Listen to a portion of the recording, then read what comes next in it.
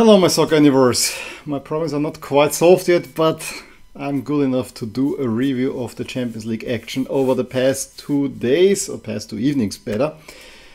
And I gotta say, I mean, if it wasn't for Real Madrid having serious struggles with Leipzig, it was kind of blah again. But it's also down to the draw that actually I kind of lauded of saying, you know, we kept the favorites apart and it was almost like a seeding system was used. However, I would have hoped for at least a little bit more excitement on Tuesday. At least we got a little bit on Wednesday as well.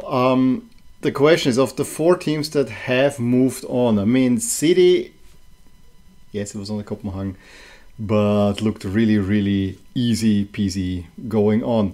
PSG also were kind of cool and kind of doing well against Real Sociedad. However, this is not a Real Sociedad from the fall.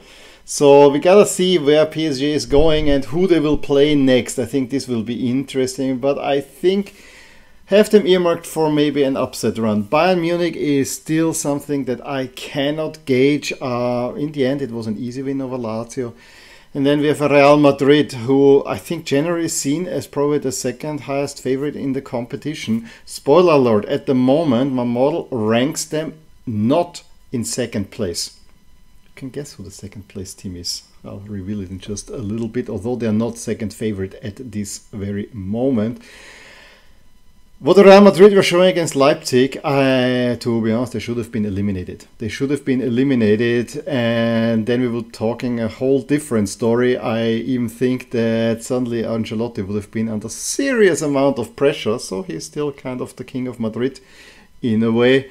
So that is one thing. On the other side, the last time we said that the Real Madrid are not Champions League material, they actually won the whole darn thing.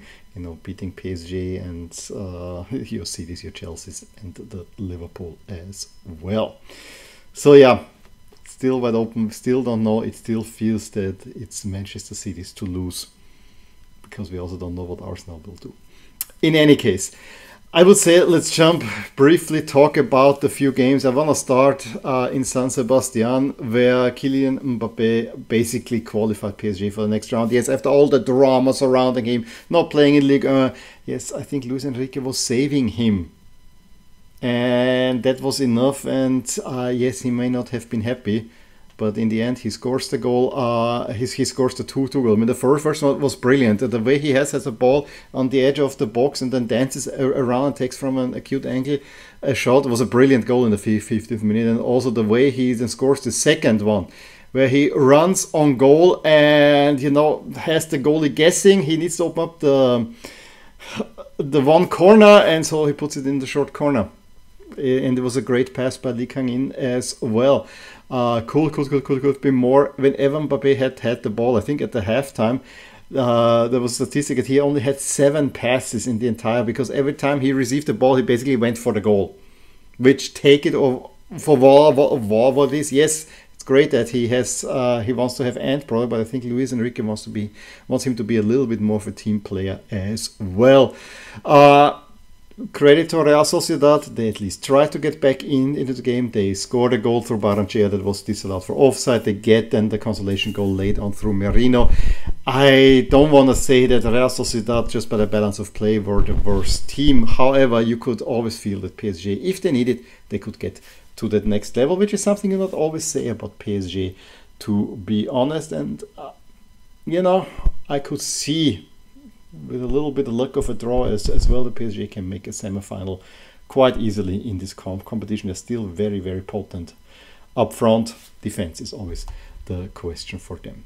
I had really high hopes for Bayern against Lazio, to be honest, that we see at least something, that we get a little bit of a exciting draw. No, Bayern controlled that one all the way through, pushed Lazio around. Lazio were only there for defending, which is not a good tactic. I still won in the 36th minute. If Ciro Immobile is just a few centimeters further towards the line and deflected ball by De Ligt really hits well his head, if he pulls it into the net, I think this is where Lazio move on. And so 3 minutes later, Harry Kane, it looked weird, but he makes the 1-0, and then just before for the Ligt seemingly score all the worldie. However, it was Thomas Müller that put it in internet, and I really thought at that time this was offside. This was offside. I mean, you look at it. I know they're semi-automated offside. I hope they checked it. I mean, no one afterwards said anything, so I assume it was not offside. It was just marginal not offside, maybe some shoulder or whatever. I mean, judging offside, but just if you look with your eyes, you know, it's really hard to see all the feet and all the bodies and so on. So I take it was no offside. There was only one winner from that moment on. I think Lazio done here. Harry Kane quickly scores a third. Done and dusted. Done and dusted. Bayern, this was, after all the travails of the last few weeks, this was exactly what the doctor ordered. An easy win over Lazio. You move on. That's all you needed. Manchester City, I mean, it was all about playing Liverpool on the weekend. Although I think this is not such an important game because all the injury trouble that Liverpool have. So it's probably an easier game than it would have been otherwise. On the other side, you know, they had a nice training session. I said in the short video, I say it again. They had a nice training session against Copenhagen. With Akanji after Alvarez corner scoring already in the 55th minute, and Alvarez himself scoring just 4 minutes later. Goalie did not look good on that one. It should have been an own goal. It's an own goal by the goalie. But I have to say this was really easy for Man City at that point. Totally expected. It was their earliest 2-0 lead in the Champions League ever. Then I let it a little bit flow, and Copenhagen and the fans were supporting them, and I think they were recognized by the City fans, which I think is a little bit patronizing if I think about it. Be it as it may, El Yunusi actually pulls one back. That was the point where where Copenhagen really they also enjoyed being there because they were not expected to be there. Should have been Manchester United making it there. Yes, we would not have gotten a Manchester result there. That would have been fun if the draw would have allowed it. If United would have moved on and then they play against City right after they play in the league, that would have been really cool. In any way, but also really one-sided because let's face it, Manchester Derby was also a training session. And Erling Haaland just before the halftime makes it 3-1. Second half, not much to talk about. Real Madrid against Leipzig, there's more to talk about. I mean, it's the 122nd birthday of Real Madrid. They play at home, they have a 1-0 lead, and I think that was the problem. They did not know how to approach that game. Go we all out on attack? Do we absorb the pressure? Do we attack? And how do we do with the front two? I mean, we don't have a striker. So let's play Vini and Bellingham up front. The problem is that Vini drifts left and Bellingham goes back. So you have no one up front there, which was already one problem. But there were way more problems that Leipzig posed to them. The problem with Leipzig is finishing. It's also already in the Bundesliga. They cannot finish their chances. I mean, it was early. Yes, it would have been offside. But Šeško is running alone on goal. There are two other players there. He doesn't see the pass. And the writing was on the wall right there. Openda should have scored at least one goal in the first half. Didn't. Whistles at the halftime for Real Madrid. It didn't get better in the second half. Yes, Rodrigo then came up for Camavinga to give a little bit more speed on the other side. I mean, the speed was missing also for Real Madrid. And we have to also mention, I mean, there are major defenders and goalkeeper missing for Real Madrid. Also, Lunin's numbers overall are quite good. But Leipzig continued to press. In the 54th minute, then probably the most contentious scene where, honestly, Vini Jr. should have been sent off. This is the Real Madrid bonus. Without that, Vini should have been gone. The way, I mean, first he pushes Orban to the ground. That's a yellow card. But then when Orban gets up and he goes at his neck, that's a red card. I'm sorry. Refereeing, let's say Davide Massa. I usually laud Italian referees, although as of late, but I think they're over probably the best of the bunch, of a not so good bunch. But that refereeing, let's say, was Madrid friendly overall. Leipzig had a few, free kicks and so on that were all caught, and then one counter where Schlager loses the ball and it goes very fast. Bellingham then has the ball. Vini makes a nice run. Gross gets the ball, puts it in the net. It was a very well played goal. The only negative is that Vini should not have been on the pitch. However, Leipzig get themselves back into the game 3 minutes later. I mean, I was about to tell me, don't worry, there will be no overtime. Yeah, 3 minutes later, Orban actually has it in after a Raum cross. The problem is Leipzig cannot convert their chances. I mean, Openda, who has been missing, comes off. Paulsen comes on. Baumgartner, Austrian, comes on for Šeško. They're really throwing Elif Elmas, you know, throwing everything on, but Real Madrid can get it defended. Very late in stoppage time. Actually, Dantani almost hits the crossbar, so there could have been overtime. I just have the feeling, despite playing so badly, somehow it would have fallen Real Madrid's way.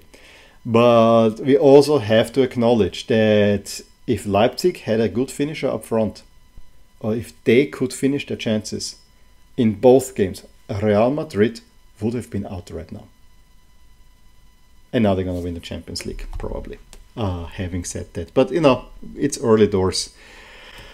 If we look at the favorites, they're still on the second favorite. Manchester City 25% for winning it, Real Madrid 15%, and then Bayern is up there as well. And I feel kind of uncomfortable about it. I already said it, Real Madrid and Bayern are not second and third in the... No, it's actually Inter that are rated second at the moment. It's just that they have not moved on yet, and that actually moves them below. I actually think that nobody at the moment would like to play Inter.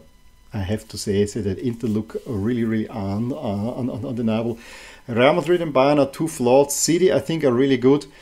I don't know if Arsenal have the European experience already, and you know, the rest is probably also rants. I also want to show you the table of the changes because it's so funny. Yes, Bayern had a big boost because suddenly they were outsiders. PSG, of course, they win and improve the rating as well, and Real Madrid have big wins. But Inter's rating has been so improved that without playing, they have an 8% chance improvement of winning and overall moving up, whereas Dortmund is the exact opposite. When we come back next week for the Champions League, I think we have a better set of fixtures that are all kind of still open. And Arsenal Porto, I mean, all of these games were not great the first time around. However, I think there is potential for an overtime and tough fights. The way Porto have been trending, they could give Arsenal some trouble. However, the way Arsenal have been playing, yeah, I don't know. Barcelona, Napoli, it's the blind against the paralyzed. However, that has some charm in it. We have Atletico Madrid, Inter. As I said, Inter are an amazing team. However, Atleti at home is also pretty good. And then Dortmund, PSV. PSV, the best Dutch team against the flawed Dortmund side. I think there is at least potential there for it being a little bit more exciting. Those ties at the moment seem a whole lot more even. So that was it from me from the Champions League. Let me know how you saw these games. Who do you think are the favorites? City. It's City, yeah? In any case, thumbs up if you enjoyed this video. I'll talk to you soon about more things in my soccer universe. Bye. Hey there, I really hope you enjoyed this video, and if you did, here are some videos and playlists that you may enjoy too. Also, please consider subscribing to my channel and hit the little bell icon so you get notified whenever something happens in my soccer universe. And with that, have a wonderful day. Bye!